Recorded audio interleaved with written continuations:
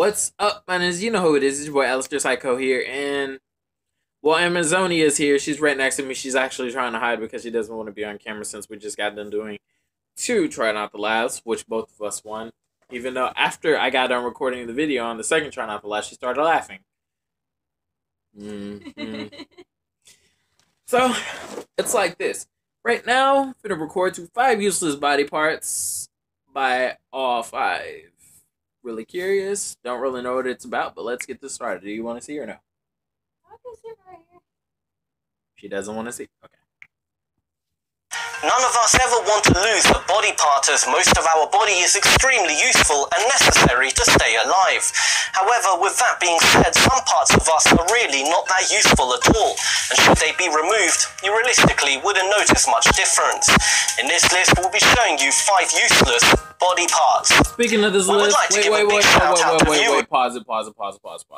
Before I get started, I gotta say that I'm pretty sure that half of the potty parts that are about to be freaking talked about, I possibly, just seeing, I probably still want. And with that being said, let's get back to this. Safwan Wan and Hokwan Hot Dog for suggesting this video.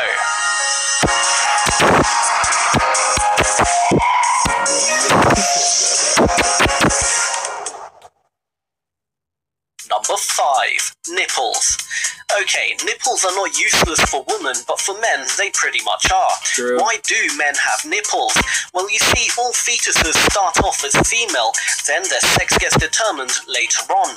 This means males develop nipples before they even become males.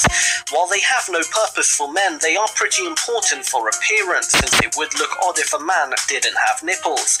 It's also important to point out, but it's actually possible for a man to lactate, although it is extremely rare, so maybe male nipples aren't actually that useless after all. I mean, I don't personally... Number 4. Wisdom teeth. Pause. Like, I really don't see why dudes even have them. I mean, girls, they have them because, the milk and stuff, but with guys, they're no purpose to be served unless the guy gets them pierced, but then again, I'm not going to do that. Screw that. Scientists figure that at some point wisdom teeth probably served a purpose. However, today they do nothing more than bring pain, since the human jaw has become smaller over time and the wisdom teeth just have nowhere to grow. It's said that modernish dental hygiene is why we don't need wisdom teeth. Before brushing, flossing, mouthwash and all the dental hygiene of today, young adults would have lost many of their teeth. So growing 2 extra sets of molars when you become a young adult would have been really handy. However, today it really serves no purpose. Number 3. The tailbone. Your grandparents didn't have a tail, but if you go back far enough in the family tree, your ancestors at some point did. Other mammals find their tails useful for balance, but when humans learned to walk, the tail became useless, and over time it was converted into just some fused vertebrae. However, although our ancestors haven't had tails for millions of years now, once in a while a child is born with a defect that gives them a tail. Number 2. Darwin's point. 10% of people have this small fold of skin that forms on the upper part of the ear. It is pretty useless as it does nothing. Its origins are unclear, but researchers suspect it could have been a joint that allowed the ear to swivel or even flop down. Number 1. Body hair. Body hair was useful a long time ago. It was our natural coat. Without body hair, we would have been very cold for most of the time. However, today, if you walked outside naked, you would probably get arrested for indecent exposure. Clothes have completely replaced the need for body hair. However, some hair is still useful. Your eyebrows keep sweat out of your eyes, for example. Nose hair and eyelashes all work as a filter. The hair on your head is great for keeping your head warm, and researchers say beards could play a role in sexual attraction.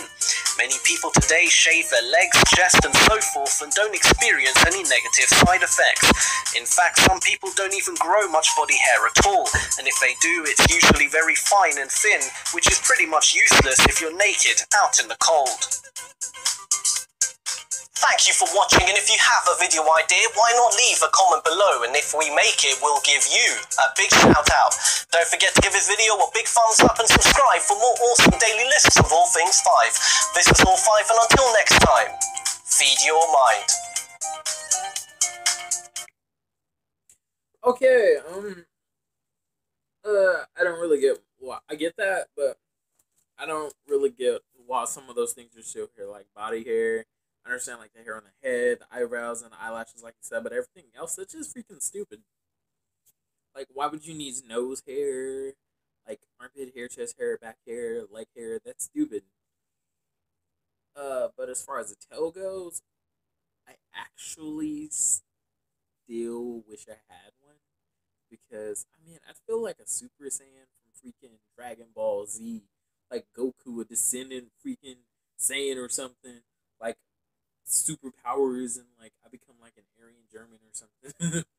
This dude, blonde hair, blue eyes, super strength. It's like, that'd be pretty freaking amazing. Golden tail, that'd be pretty sick. If you like the video, like, subscribe. And with that being said, I'm gonna have the original link in the description box, as well as some information to reach me so I can react to some videos of your choosing. Deuces.